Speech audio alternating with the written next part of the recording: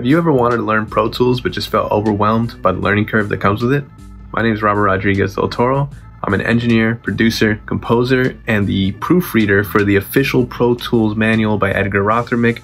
And over the next few videos, I want to talk to you about getting started in this new version of Pro Tools so that you can start making music today. Let's do it. Get started by opening up a Pro Tools session and just going from there. How we would go about, making a track from scratch, from the start.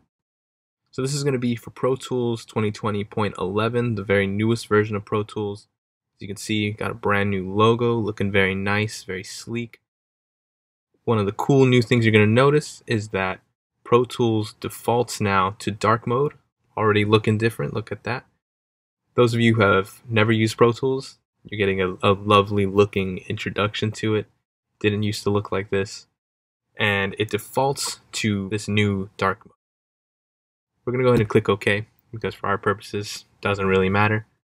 Now, when you open a project, we have the dashboard, and you get three options: Create, Recent, and Project. Create is to create a new session, obviously. Recent is to see your most recently worked on sessions and projects. And Projects is a version of a session that is made for collaboration with other people using Avid's online cloud-based project sharing software. We are going to go ahead and create a new session. So let's do it. Let's just call this test for now. And let's break this down here. It asks you how you want to save this, whether you want it to be a local session or a collaboration cloud-based project, as seen here. You can create from a template, definitely a whole other topic on its own. You choose your sample rate, your desired bit depth, and the file type. Typically, we're going to keep it WAV. It's universal. It works. 48K for me. Nothing wrong with 44.1. Always have it 24-bit. That's just a standard good resolution that you want to use. Your I/O settings, last used, is fine.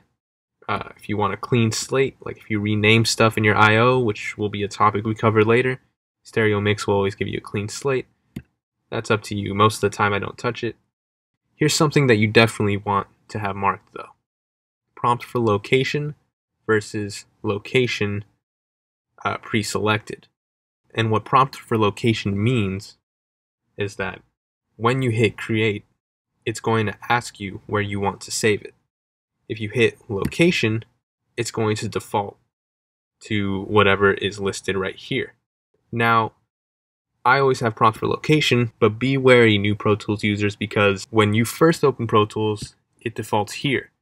And if you're not paying attention, you hit create, it just opens up the session, and if you don't know where that default location is, then you're going to have trouble finding it. So I always have prompt for location on because I want to make sure that I save it to my hard drive, and I don't want to forget where I put it.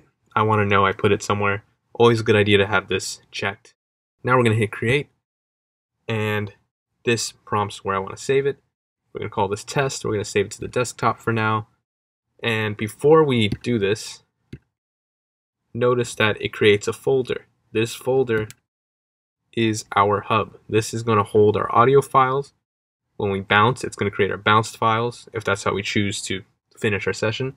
Clip groups, which is all the little audio files that we record and cut up and do everything, it gets put in here. Session file backups, which is also another topic we'll go into later. The actual Pro Tools project, video files if any, and the wave cache, which is very important. If you're ever sending a session, always include the wave cache. So let's open up Pro Tools now. We have the edit window. This is where we can see our track lanes, and we have the mix window, which is where we see our faders. Right now they're both empty. So let's get started. In order to create a track, we're going to hit Shift-Command-N. Shift-Command-N opens this up for you. There will be a more in-depth version of this, but I just want to show you this for a quick look of what Pro Tools generally will look like. So we hit create, and boom, there's our track. We have a track, we have a section for comments, inserts, A through E, then F through J, and then our sends for buses, auxes, however we want to use that. Over here, we have the input and the output section. we hit Command plus to switch between the edit and mix window, we now can see this guy. Right here we have a fader, has some of the same things. Right now I have it set to show inserts A through E, then sends A through E. We can customize all that, but before we wrap up today, I want to show you the most important part of your setup process, and that is under setup, going to your playback engine. This is where you select your interface. For me, I have it set to built-in output right now. ProTools Aggregate is basically Avid's own unique driver that allows you to link multiple interfaces together using their own software. Pretty useful. I've used it before on a session where I linked two 8-input interfaces for 16 channels, and it actually went smoothly. No major problems with like buffering or lag and stuff like that. We're going with built-in output. Buffer size, we're going to leave it here. I'll go into detail about that later. And we're good with that. So this is how you open up Pro Tools. This is how you get started. And in the next video, we're going to go into detail about creating tracks, the different kinds of tracks, and getting started recording. Hope you enjoyed this video, and I'll catch you all in the next one.